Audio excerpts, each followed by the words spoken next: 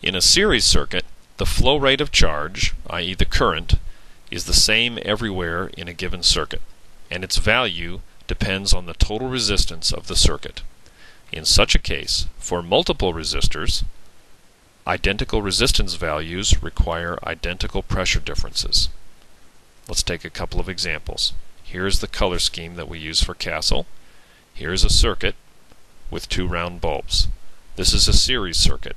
You can see that one round bulb is right after the other. Therefore, the current that is flowing in every part of that circuit, through the bulbs, through the batteries, even through the top and bottom wires, is the same. And I've represented that current by drawing two arrow tails. No particular reason for the two, I just chose two. Because that wire is connected to the positive battery terminal, it's high pressure red. That wire is connected to the low pressure negative terminal, therefore it's low pressure blue. And the color of this wire must be yellow. Not because it's in the middle in our color scheme, but because for the same resistance, those round bulbs have the same resistance and the same flow rate, the pressure difference across this bulb must be the same as the pressure difference across this bulb. And you can see from our scale here that red to yellow is 2 jumps on the scale. Jump, jump. Yellow to blue is 2 jumps on the scale. Same resistance, same current, same pressure difference. That holds true if we have, let's say, a circuit that looks like this. 4 round bulbs in series is going to have more resistance than 2 round bulbs in series, so the flow rate will be smaller, so I've represented it by 1 arrow tail instead of 2 this time. High pressure red, low pressure blue. The colors of these wires then must go orange, yellow, green. Same resistance, same flow rate, same pressure difference. Red to orange is 1 jump. Orange to yellow is 1 jump. Yellow to green is 1 jump. Green to blue is 1 jump on the pressure scale. It also happens that for resistors in series, different resistance values require different pressure differences. For example, these 2 bulbs, a round bulb and a long bulb, are in series. We know that because they're in series, the current must be the same everywhere through the circuit. I'll symbolize that with a single arrow tail. That pressure is high pressure red. That wire is at low pressure blue because it's connected to the negative battery terminal.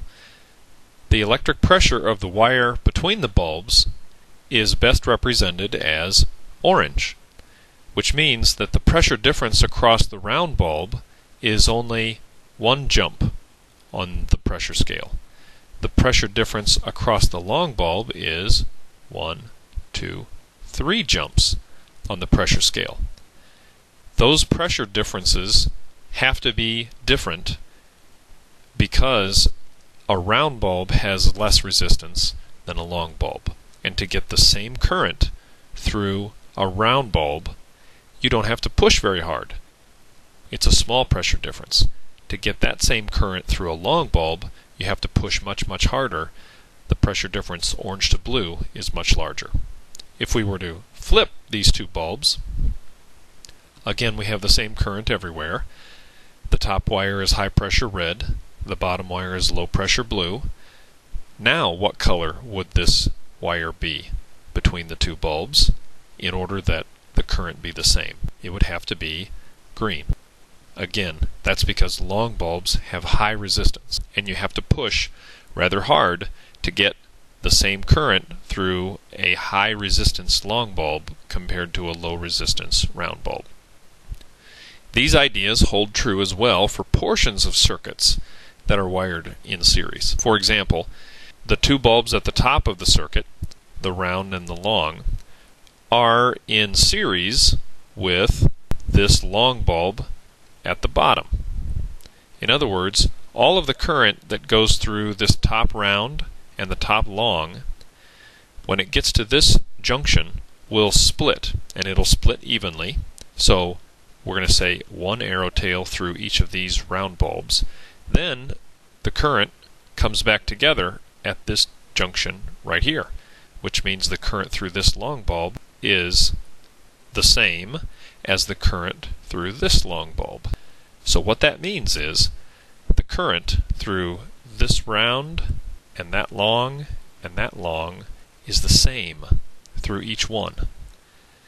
Now, to get the same current through these two bulbs on the top, we have to push much harder across this long bulb, which means that the pressure difference across the round bulb should be smaller than the pressure difference across this long bulb. Similarly, since long bulbs have the same resistance as all other long bulbs, if they have the same current, they also must have the same pressure difference. So the pressure difference between wires B and C must be the same as the pressure difference across wires D and E. Let's summarize the basics from Castle 3. The current is the same for resistors in series. If the resistors have the same value of resistance, then the pressure difference across each of them is also the same. If they have different resistances, then the pressure difference is greater across the higher resistances and less across the lower resistances.